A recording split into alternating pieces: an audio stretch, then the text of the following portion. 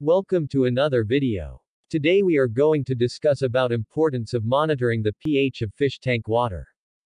Please subscribe to our channel if you like this content and press the like button to support us. Let's get started. Like all organisms, the fish and aquatic plants in your aquarium rely on highly specific environments in order to survive. These essential conditions vary from species to species and depend on the environment in which they evolved.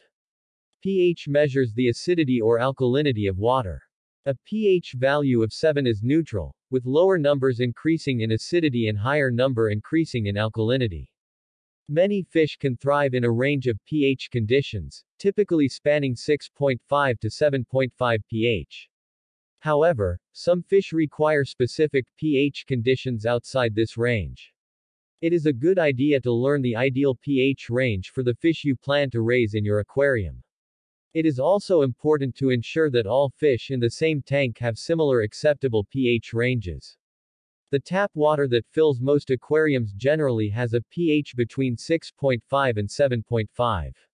However, pH can drift over time, so testing aquarium water regularly is important.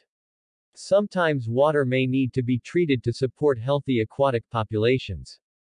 Most of the time, if left alone, pH levels will decrease over time due to additions of acids into the water. Where could these acids be coming from? Here are a few common sources. Carbon dioxide in the air dissolving in the tank. Tannins leaching into the water from plant matter. Waste digesting bacteria acidifying the tank through the nitrogen cycle.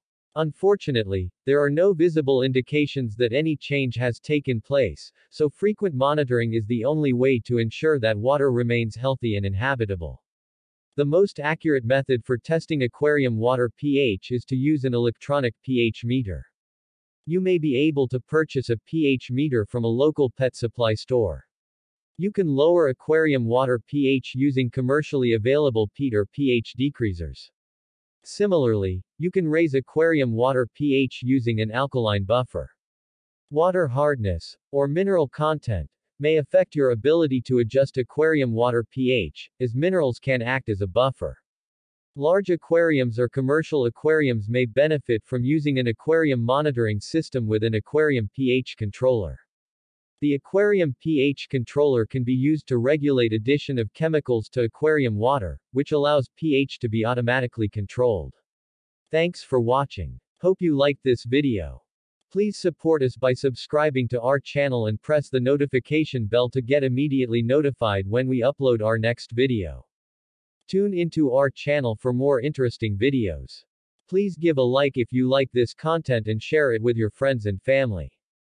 Please also comment your thoughts and opinions about this video in the comment section. All our social network links has been provided in the video description area down below. Hope you will check those out as well. Take care and see you in our next video.